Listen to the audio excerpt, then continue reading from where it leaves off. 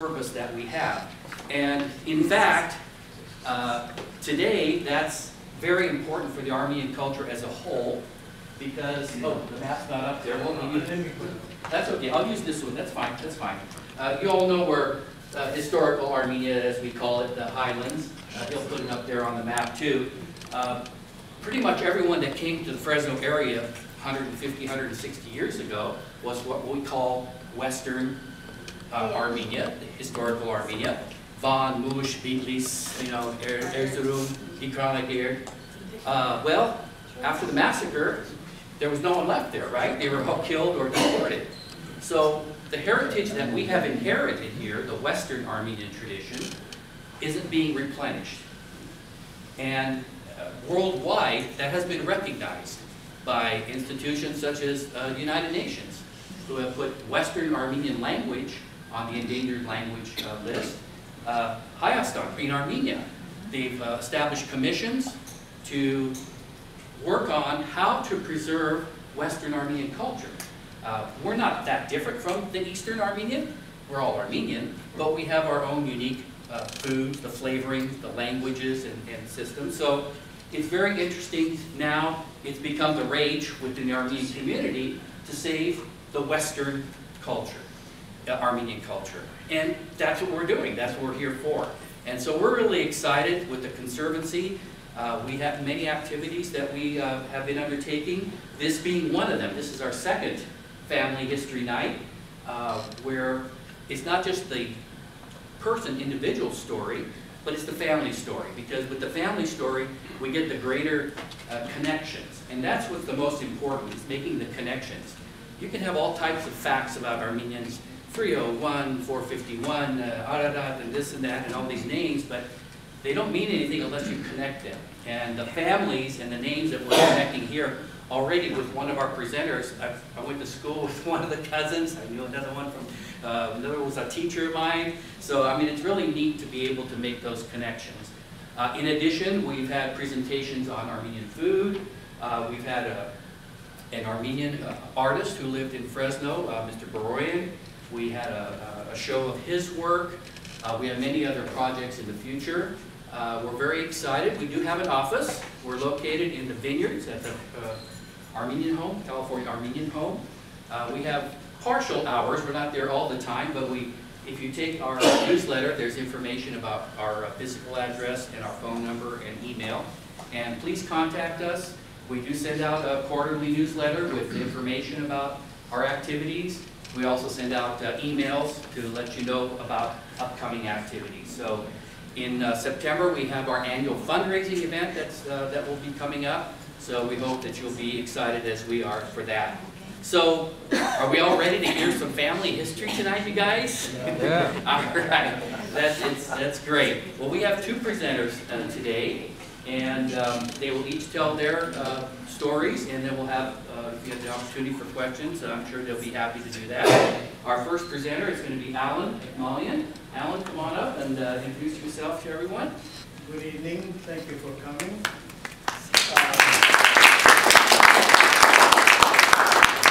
This was a very difficult thing to do. The people I'm going to be talking about were my grandparents. They raised me. My grandfather, Ardashis, and my grandmother, Martan. I'm going to start towards the end, and then I'll bring it all in together. No one in my family has ever done any research on our history or genealogy or what happened during the genocide. My grandfather was an alcoholic. He had his moments, he had his demons. But I loved him greatly. Yeah. Okay. Yeah. Thank you. I'm sorry. My grandfather... Close, like you're getting kissed. Yeah, I think we can get close. Okay. Now? No, it's not working. I'm not sure if there's a volume control on it. I'm sorry. This is the library equipment. Hello, okay. Yeah. It was not turned on. As I was saying, my grandfather and I were very close. he took me a lot of places when I was a kid, and he used to take me to places that were normal people don't go. My grandfather was a person that his ethnicity was very important, and also all the countries he's ever been, he's merged with the people that he intermingled with.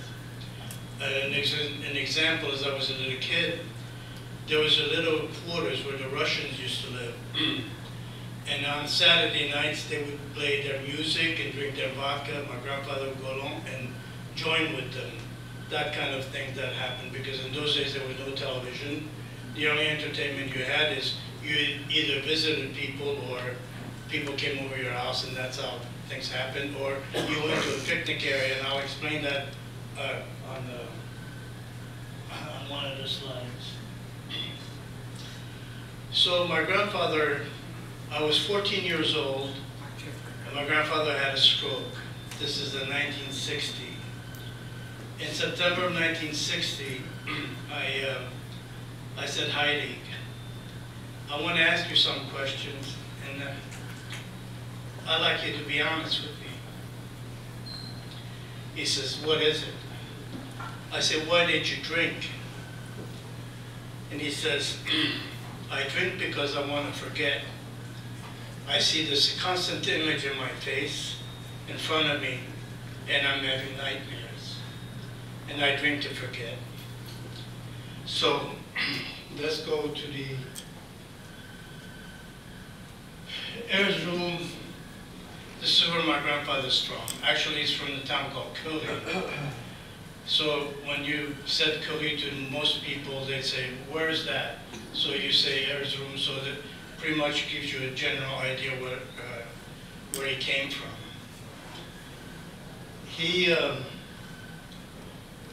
was born in 1898, and that cigarette, that's his, that's the way he was. He didn't care whether people liked smoking or not. He smoked, he did whatever he wanted to do. So when the massacre, that's what the nightmares were about. When they came and took his father, he was not at home. 2 days later, they came and took his mother, his younger brother, and him. And they marched him, the Turks. They marched him to this out of town, and 2 days later, they found a ravine where the Turks started to massacre the Armenians. My grandfather's mother was pregnant at the time, and the Turks wanted to play this game to see what kind of a child she had.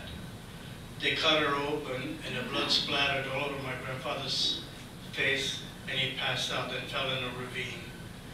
And then they killed his little brother as well. 3 or 4 hours later, he had awakened from this nightmare and hid in the forest. And he stayed there till he found a way that he could walk out and be safe someplace. And he came across about 4 Armenian rebel fighters. And he joined up with them, and they asked him, they told him this, by the way, the Russian columns are coming. We're going to join the Russians to fight the Turks, because we can't, the 4 of us can't fight any. So they joined the Russian 3 days later, the Russian column came, and they joined the Russian column. My grandfather joined the Russian army at that time.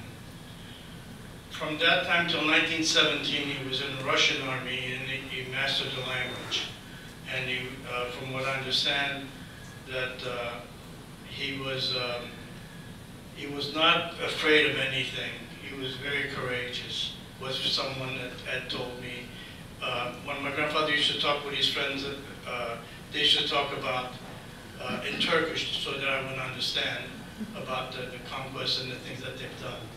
So when they joined the Russian army, in 1917, the Russians had a revolution.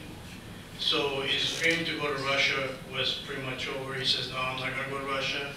I'm going to go to Halep and see if I can find members of my family or cousins or relatives. So when he went to Halep, and then through the Red Cross, he found out that his brother was in America and who was looking for anyone of his family, whether they were alive or not. So they made contact, and his brother from America sent him a ticket passage to France so that he could take the boat from France, Marseille, to America. So he made the journey from Halep to France. And at that time, he was looking for friends that he had known or someone he might recognize. And he had found 3 other friends of his, which I will show you in a picture that will tie in some of the contacts. So when my grandfather moved to France, he became he worked in construction. He was good at, he was working for a big company, and he made good money at that time, so he was a sharp dresser, a good-looking guy, and he met my grandmother. And the dream coming to America pretty much ended. So now I'm going to go to my grandmother's side. My grandmother's name was Paloutzian. She was born in Adıyaman, Turkey. It's a lot of people. It's normally not shown on a map, but the city today has about 300,000 inhabitants, and Erzurum, I think, today has 500,000. So this is the story about my grandmother Paloutzian. When my grandmother had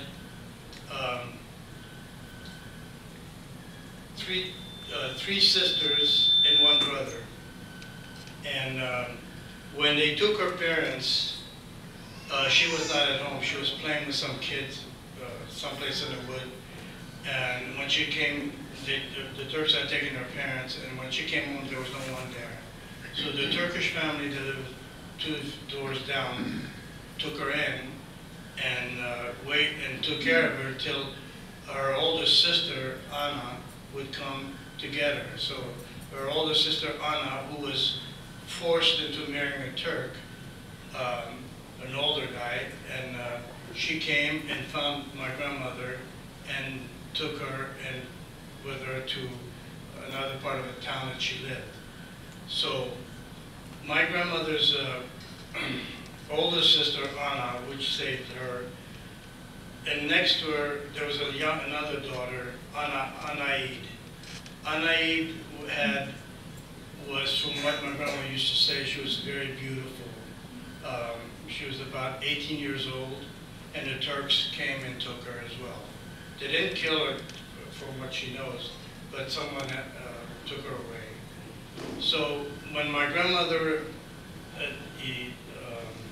moved in with her older sister, and the Turk guy, her husband, took care of my grandmother, and so for the duration they were trying to hide her because they knew that this Turkish guy and her didn't have any kids, so it was dangerous for her to show that they had all of a sudden a kid appears.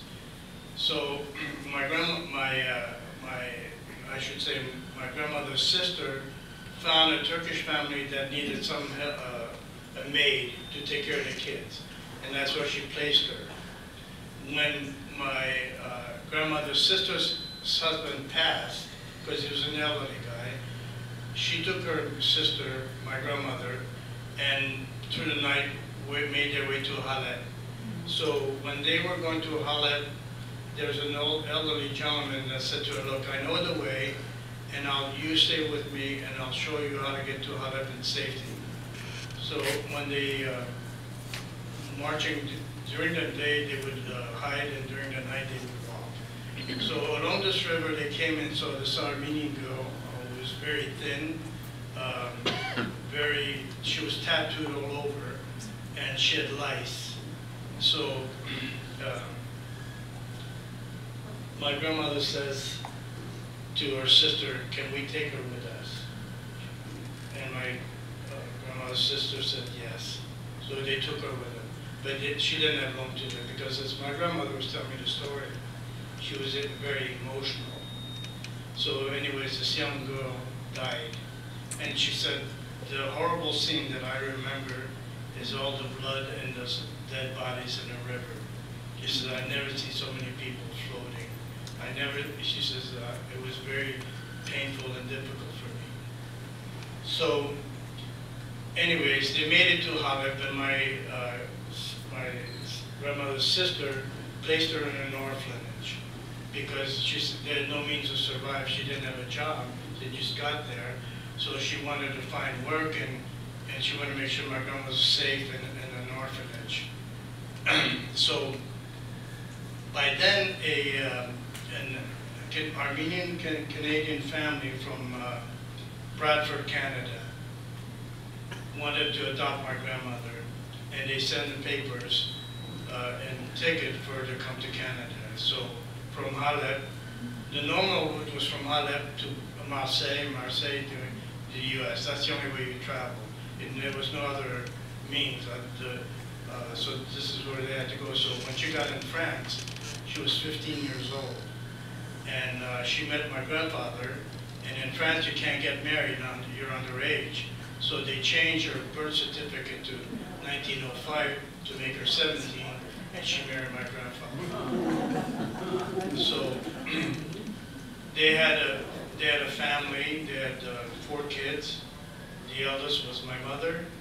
The second was my uncle, Antoine, and the next was Angelina, who died after 1 year of age. She caught an infection, and the youngest was my uncle Paul. So, growing up, I did not grow up with a normal life. Meaning that I was surrounded by elderly people. What I learned was from these elderly people. When they would talk about the old country, they would never talk in Armenian, they always talk in Turkish to hide things from me. But I understood some parts and I knew what they were talking about. So I collected all this data in my head. So as the years went by, from living in France till we came to the States in the 50s, I remember all these things. And I remember all these things when we came to America and listening to my grandfather talking to his brother. Now, in 1940, when France was occupied by the Nazis, my grandparents were due to come to the United States. Of course, when the Germans came in, nothing happened. Nobody traveled. Everything was frozen. They took my grandfather to a German labor camp. They kept him there for the duration of the war. When the Americans liberated the camps, they released him and expatriated him to France. And from there, in the 40s, my uncle who lived in America, I should say, my grandfather's brother, who came to America in 1908, he was 13 years old, and he had established himself. He sponsored my uncle, Antoine, to come to America. He came to America in 1950, and in 1952, he brought his brother Paul. In 1958, he brought me, my grandmother, and my grandfather. My grandfather only lived 2.5 years before he passed. Now, this is in France. This is the people in the back, the gentlemen in the back, are all Paloutzians, I should say, from the same village as my grandfather. He connected with them in Marseille, and they became lifetime friends until we left to come to America. The ladies in the front, the one with the collar here, with the white belt, that's my grandmother. The lady on the left is a good friend of my grandmother. My grandmother and that lady survived World War II by doing black marketing, because my grandfather was taken to a labor camp. There was no money coming in. So black market, what does that mean? It means that they used to take their backpack and go to the farmhouses, buy eggs, buy butter, and sell it, in order to, and then eat whatever they could and sell the rest, which was against French laws. You can't do black marketing. Those two ladies my grandmother and that lady there next to her were and she will let you go. So they had another chance. That gentleman on top next to my grandfather is Paloutzian, and the guy on the left with the finger pointing to my grandfather is Alexander Argopian. And the lady on the lower to my right is his wife. There was Mutt and Jeff. And they had a daughter. The daughter was 8 years old. And this place where that photograph was taken is where all the Armenians used to gather. It was like the old age on a picnic area where they had Olympic swimming pools, you had barbecues, you had a nightclub, you had all kinds of, this is where the Armenians congregated during the weekend. And me and this young girl, we got lost. And 2 cops saw us by ourselves and they said, "Where are you going?" I said, she said, "I don't know, but this boy got me lost." And finally he says, "Where are your parents?" And we don't remember. So anyways, he took us to that place. And the first thing she says to her mother, "As pistoran in the Constitution." She says, "This bad boy got me lost. It's all his fault." But they were lifetime friends, and they also worked together in construction, all 3 of them. So they worked for a big company that, well, after the war, they were building a lot of these houses that had been demolished by the bombs. Okay. Now, this is the kingpin. Solomon Ekmalian was my grandfather's older brother. He was 3 years older than my grandfather. In 1908, he left Erzurum to come to America. He was 13 years old. I had the manifest on the ship that he was in, and he came to a place called Troy, New York, where he, like every Armenian who came in, you know, paid their dues and did whatever the kid do to survive. But he became very successful. He was he made shaving brushes for the United States Army. So during World War II, he was supplied the United States Army with shaving brushes.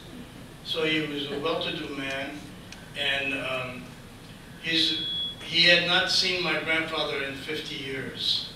So when they saw each other, this is when we landed in New York. And this is me. My grandmother made me this jacket. My grandmother to my right, and to the back, this gentleman is his son, and the lady behind me is his wife, and the lady behind my grandfather is my uncle's wife. They went and get the car and forced my grandfather. So it was a happy occasion. I mean, you've never seen stuff hugging and all that stuff. I mean, they talk about the old country and what they did the last time they saw each other. So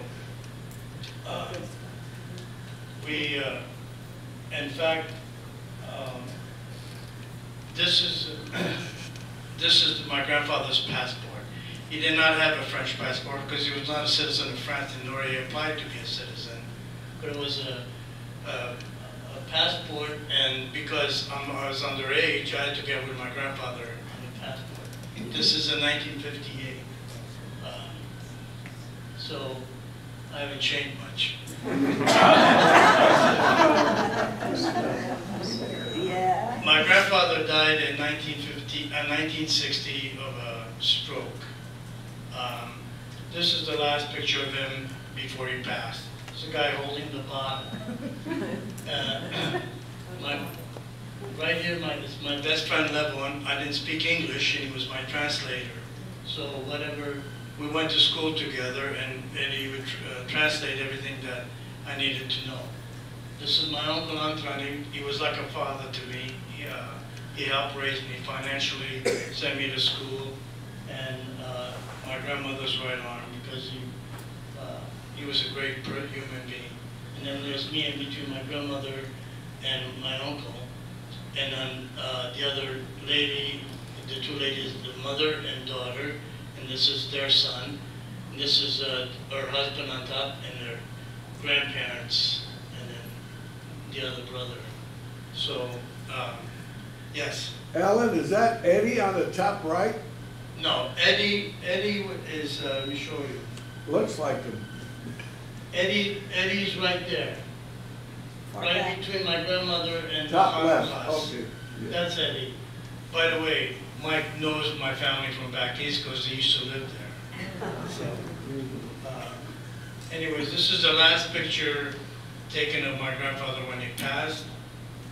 And this is the last picture of my grandmother, Christian, who lived in Fresno and was the reason why I moved to Fresno. And this is where I met my wife.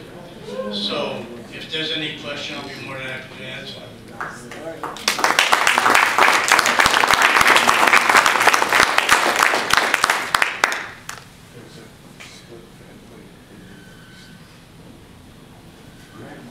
Thank you, Alan. You're welcome.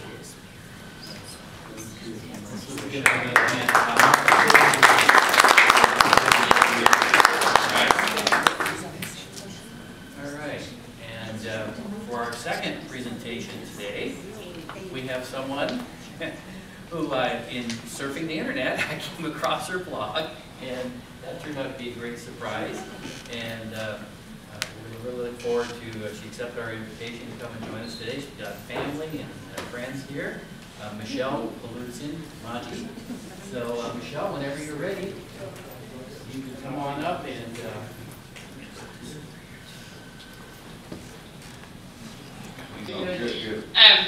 So while this is coming up, I'll just introduce myself again. My name is Michelle Paloutzian Maggi, and I was born in Fresno and grew up in Kingsburg, and I've been living in Merced the last 20 years, but we're planning to move back to Fresno soon. And I've been doing genealogy and family research since I was about 13. Does anyone else know this book? I know my family does, the family that's here. This is a book that was first published in 1938, and it's about the village of Parchang, which is how it's printed in English. Does anyone know how to pronounce it in Armenian? Parchang. It has like a TZ sound at the end, I think. Yeah. And so that's where my Paloutzian family was from. Let me see if I can get this going here.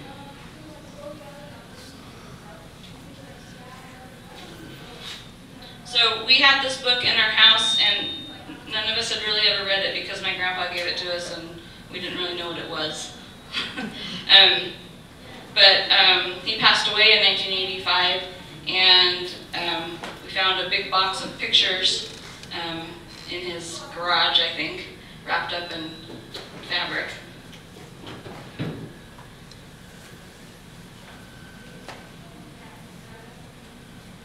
And we wanted to know who all these people were. I was just really curious, and so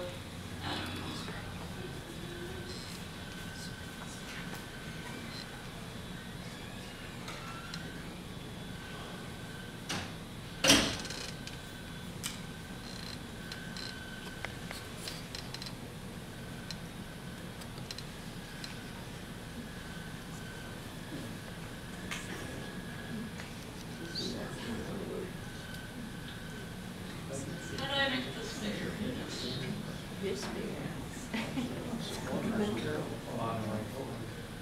Thank you.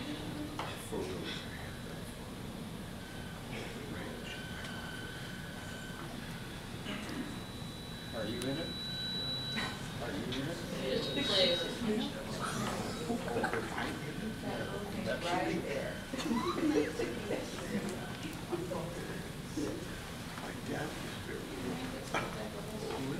oh. We can see them. Oh, okay, that's good. Can you tell this is my first PowerPoint? Okay. So, so this is, I'm just going to talk about how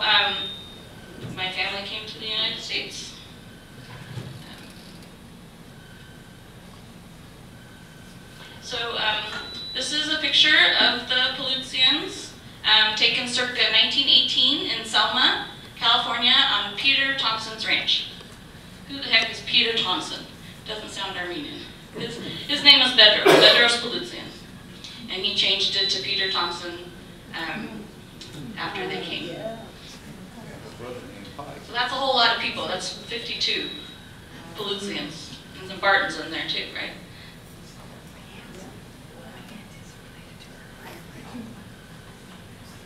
This slide is from the book. It has genealogies for all of the families that were from the village, but they're kind of hard to make out because they don't really, if you see where it says Paloutzian, that's our name. And then it just gives the first name of the men, and it doesn't say anything about the wives or the sisters. Thanks a lot. But we use this, I use this with help of my family and other people to reconstruct members of our family that we didn't really know anything about and help to identify pictures that we had. And then I've been working on this ever since, and so I've gathered a lot of materials, and I have my blog and have managed to capture people and get information from them. So this is Hovhannes Paloutzian. He was the first to come to the United States. He was born in 1862, and he arrived in 1888. So this is even before the Ekmalian massacres. So I think it was a time when people were looking to come to America to make something of themselves. And I know there were a lot of missionaries in that area at the time that made connections between Armenians and people in the U.S. and helped them find work. And a lot of them worked in industries in Massachusetts and New Jersey. And he came, like I said, in 1888. And then at some point he returned to Turkey, was married to someone by the last name of Ekmalian, and had a daughter, Maggi, who was born in 1896. Then he came back to the U.S. in 1901. And he was here for 2 years, and then he left again in September 1903, and he arrived in France on September 11th, 1903. From that point, he made his way to Athens, Greece. I have a document, his emergency passport from Athens, and he applied for the U.S. passport on the 26th of September, 1903. And then by November, he was returning to the United States with a Greek wife, who he must have met there. Her name was Ephrosyne. And their first son was born in the U.S. in 1904. So this is the next Paloutzian to come to the U.S. This is Bedros Paloutzian, also known as Peter Thompson. This is the earliest picture of him, so this must have been about the time that he came. He looks very young. He was born in 1874, and he arrived in Massachusetts, the 25th of May, 1891. And he met his wife, Mabel, and married her in Massachusetts. And this next picture is of their family, much later. Very handsome family, beautiful picture.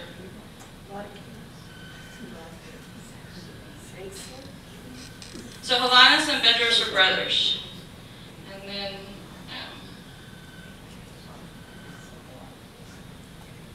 the next is Tumas, who's also known as Thomas. He was a cousin to Bedros and Hovhannes, and his father's name was Garabed. And so when he traveled, his name on the ship manifest is Tumas Garabedian. But then when he got to the United States, he started going by Tumas, or Thomas Paloutzian. And he also, I didn't make a note, I can't remember if he met his wife before or after he came. I think after. Good.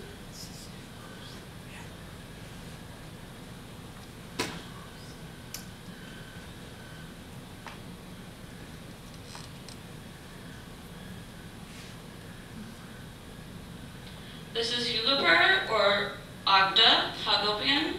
She was, we're DNA, we're related, but she was not a sister to Hovhannes or Bedros. She was probably a cousin, but her mother's last name was Paloutzian, maybe.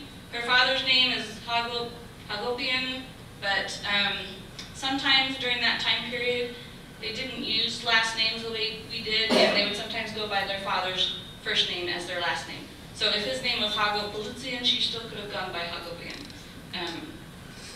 Kind of hard to tell, that there's not many records that would give us that information. But she traveled with her husband. She was born in 1880, and she traveled with her husband, Charles Barton, who also went by Garved Aristagazian, and they arrived in 1899. And they traveled as Agda and Garved Bagdasarian, because his father's name was Bagdo.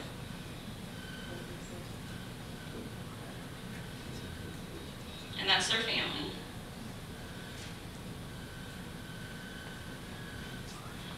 This is Manu. This is my great-great-grandfather.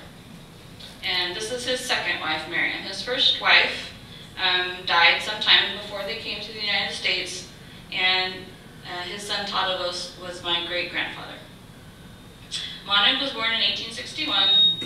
Tadavos was born in 1882. In 1901, the both of them arrived with Manu's wife Miriam and their daughter Pearl. And then after they arrived, so Pearl's the oldest daughter there, and then there's Harry, Harold, and Lucille.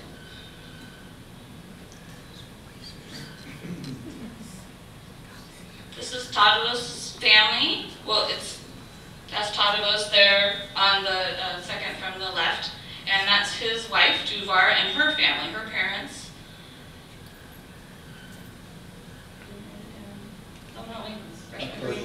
Huh? Tatoyan. Giragos and, what was her name? I know, I'm the one that's supposed to know. But there's Tatoyan, and then their daughter Debbie, who was actually 10 years younger than Juvar. And then 10 years later, they had another daughter. So they were all 10 years apart from each other. They arrived, I don't have that on this list because they're not Paloutzians. But Tadavos arrived with his father.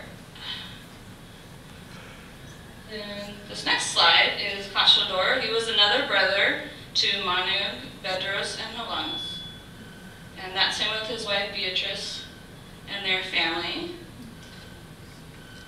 They arrived in 1906 together. And all of their children were born in the United States. They married right before they came over.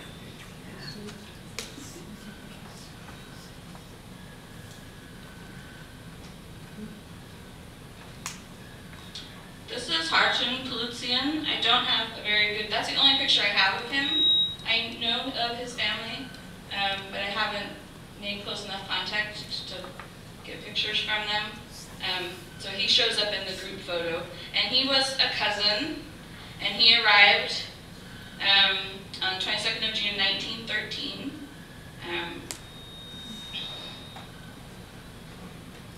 he arrived by himself, and he later married.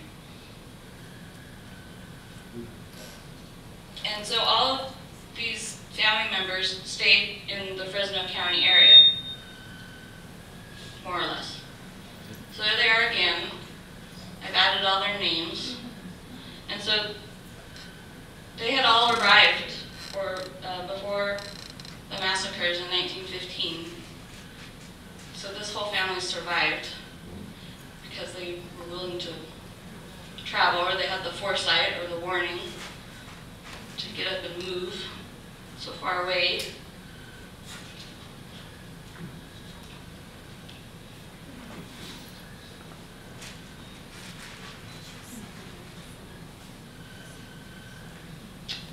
So that's just a brief overview of my Paloutzian family and when and how they arrived. I do have a blog, and there's my blog address up there, michellepaloutzian.blogspot.com, where I talk about, so this is just my father's family. I also have a lot on my dad's mother's families, Basmajian, Badigian, Caribbean, and if you are interested in genealogy and finding out more about your family, finding arrival records or military records, I put together a little list of resources. I put some copies on the back table. But if there's not enough copies or you want more information, you can email me and I can send you a copy or send you more information. But I use the website Ancestry.com to do a lot of my genealogical research. There's also other websites like FamilySearch.org, .org. They've published a book, and their project is to reconstruct Ottoman Armenian town and village life, so it's kind of like the same goals as this group, to talk about Western Armenia and preserve the culture and the history of the peoples from those areas. There's also a great Facebook book that's just Armenian genealogy, and there's a lot of great resources there, a lot of very knowledgeable people, people who travel to Western Armenia, people who write for books and magazines, who work at universities, who have a lot of great things to share. And then Don had asked about the software I use. So in conjunction with Ancestry, I use Family Tree Maker. And they work together, so you can upload and download between them. It automatically updates, and that way you have a record of your work offline, plus you have all of the resources online. That's all I have for you today, but I'd be happy to take any questions.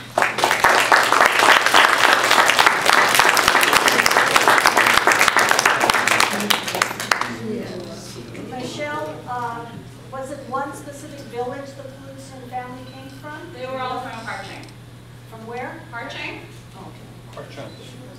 Near Harchang. Harchang. Have you spelled that? It's on the map. Michelle, is that the book that you have by Sorokin No. or Sarabian? This one is by Zeron.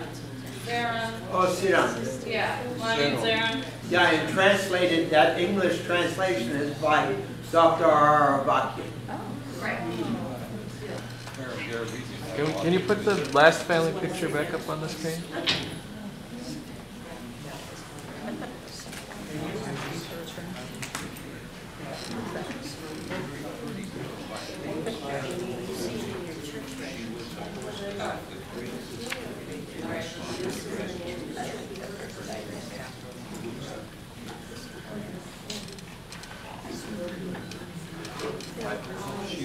You have a question? Oh, go ahead. I have a comment. I'm also a Armenian, and we're the Oki Armenians. Hang on a second, we can't quite hear you. Louder? Okay. I'm also an air chancellor. And they're from, and my grandfather is in the book. His picture's in that book. Hi, was a pirate. And Right by our farm, I saw. we're the Oki Armenians. Yeah, we mispronounce all the words.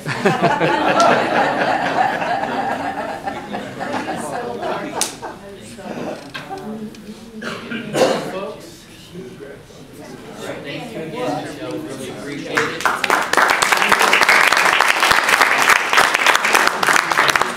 All of you. Of course, we can't do anything without your support and your interest. Please sign up to get our newsletter, get your email and get other address information to us. We will be having more of these. I'm not going to leave tonight until two of you come up to me and say, we're going to do next time. We want to share more of these great stories. Yes? Sorry, I can't help you with that. Michelle, do you speak Armenian? I do not. That's why I pronounce everything badly.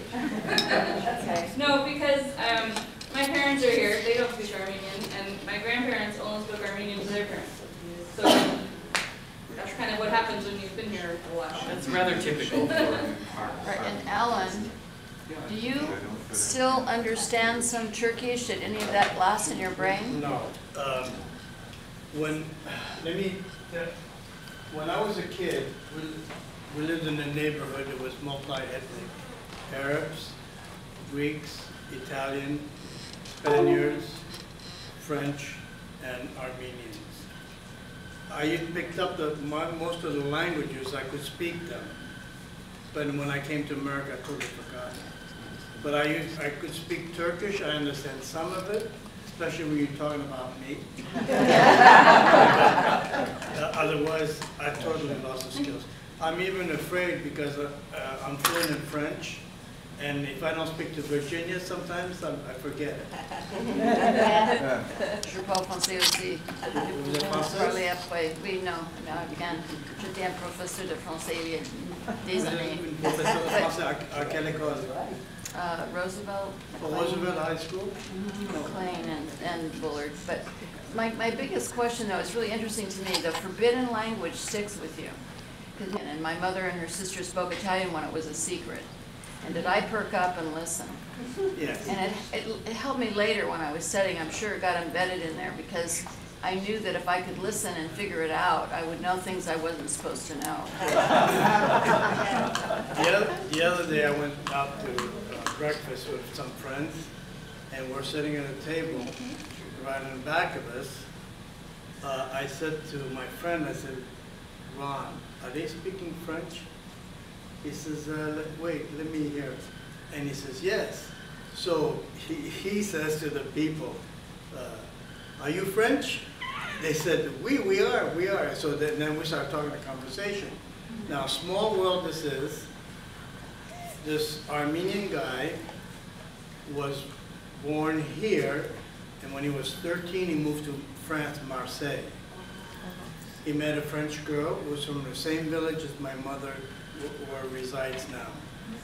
And she says, oh, I'm very familiar with the town your mom lives. So we started, the more we talked, because the name was Dorman, okay? I said, excuse me, but what are you doing in Fresno? Is your husband, I asked her husband, in French, are you, which ethnicity are you? He said, I'm Armenian. We changed our name to Dorman. They're related to Dr. Paloutzian. So they live off a highway, off Friar Road. But we had a nice conversation. He had children in France, and they came to visit them, the mother and father here. So they were here for 20-some days. So, but no matter where I go, whether it's Italian, Spanish, Armenian, or even Turkish, I interject and say, hey, you know. You can eavesdrop. Yes. Yeah. So what do you think the percentage now of Armenians in France is? And is there an Armenian? Armenians in France are very strong. They're highly motivated as far as being Armenian and maintaining the culture. In France, Armenians have a great name. As you know, Woodward is a national hero. Sure. And Sylvia, I forgot the last name, but Sylvia Vartan is another one. So Armenians and French are prominent in the various fields. Medicine. When I go to, every year I go on a medical mission to Armenia. And when I go to Artsakh especially, there's a team of French doctors who are there the same time that we're there, and they're French Armenian, and some are not Armenian, they're French. So same as us, we have American doctors and have Armenian doctors who go on this mission. So it's when we see them at the Republic Square, you know, we greet each other. So every year we see them, it's like a big family. But Armenians have a great name in France. Not so much as in LA. We have a bad name in LA. What is the level of teaching of Armenian now? Or is anybody speaking it below, say, the generation of? No, I'm afraid that my generation is the last, because the new generation don't, unless their grandparents teach them or force them to speak. But I'll give you an example. My cousins, they have Armenian name, but they're half Armenian, half Canadian. But they said the only thing Armenian about me is my name, that's all. So none of them were interested in this story. I couldn't care less. You know, this is in the past, this is what they said, this is in the past. I'm more interested in the future. But if you don't know your past, You don't have a good future. you don't have a future. Very good, thank you. Thank you. But Mike mentioned that you're familiar with the Armenian Studies program at Fresno State, or that they have an excellent language program, so kids that are interested, they learn quite a bit there. The only Armenian that's spoken are the Eastern Armenians from Armenia who come here. They still maintain the language. But for me to understand them is very difficult. It's a different dialect. They understand me, but I don't understand them. Other than the basic, you know, water, bread, or anoti, or, you know, Food. they understand that, but I could not carry a conversation. So are they like split dialects or different languages? Well, there are 3 dialects in Armenian. There's a Russian dialect, there's a Eastern Armenian dialect, and there's a Persian dialect. Those 3 are pretty much in common. But the Turkish Armenian, when I say Turkish Armenian, because of my heritage, came from Turkey, it's totally different. My Armenian and people from Beirut, they understand, we understand each other. Some of the words are the same, because they're also victims of the genocide who moved to the Middle East. So we understand each other, but Turkish Armenian background and Eastern Armenian have a problem understanding. Yeah, that's another lecture to we'll talk about that. Before you guys go, and make sure you go in the back, we have displays. We're working on a project to save the Vartanian house, 120-year-old house built for Paloutzian Vartanian in Fresno in 1894. It's slated to be demolished unless we can find a new home for it. We have the story, the history, pictures back there. Please become familiar with it. You'll be hearing more as our efforts continue to save the house. Final thing is a poll question for you, P-O-L-L. Since our offices are located at the Vineyards, at the Armenian home, we have access to the AACL hall there. Many of you might be familiar. It's a very large hall with facilities. If we were to have these activities there, let's do show of hands or voice. Would there be any difficulty? How many would like to? Would there be any problem if we had the activities there? Where? How many would go if we had them there? Where's there? At the Armenian home. Armenian home. We have big facilities there. And how many would say would prefer the library since you would like to come in here? Okay, we have a... How about either? Yeah, there you go. Well, we'd like to mix it up since we are closely associated with the home. We have had activities. We had a movie night for the residents, and if we have other activities like this, we'd like to have it. Thank you again. Hopefully you guys can interact. We'll take a look at the displays, and we'll see you at our next one. Yeah, so you can volunteer?